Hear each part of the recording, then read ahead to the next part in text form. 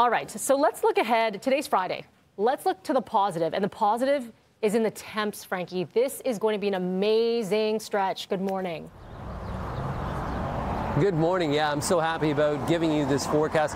Yesterday we had a wonderful day, and here we are heading into a November weekend with average highs close to 20 degrees. Yeah, amazing. Let's take a look at the satellite combined with the radar this morning, where what we're seeing is nothing but pretty much clear skies. So that means wide open sunshine on this day. As we take a look at the winds are nice and light right now at about 6 kilometers per hour. At most today, we'll see them out of the southwest to 20 kilometers per hour. So that brings in that warmer air.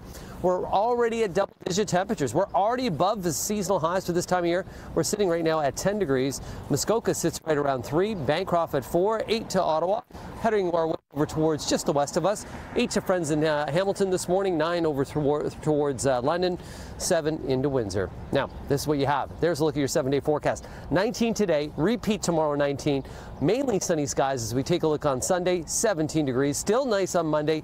Risk of some showers as we head our way into Tuesday evening, and then we'll start to cool off. Tuesday at 15, 10 on Wednesday, and then back to that November feeling on Thursday with a daytime high right around 6 degrees. Once again for today, daytime highs of 19.